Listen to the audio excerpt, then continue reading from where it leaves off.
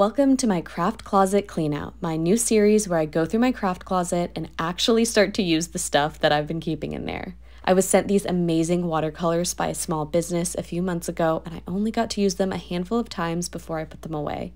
I go through phases of using different mediums, and it had been a while since I used watercolor or gouache, but I wanted to try out some of the metallic colors on this gouache painting I recently did, and oh my gosh, these handmade watercolors added so much dimension.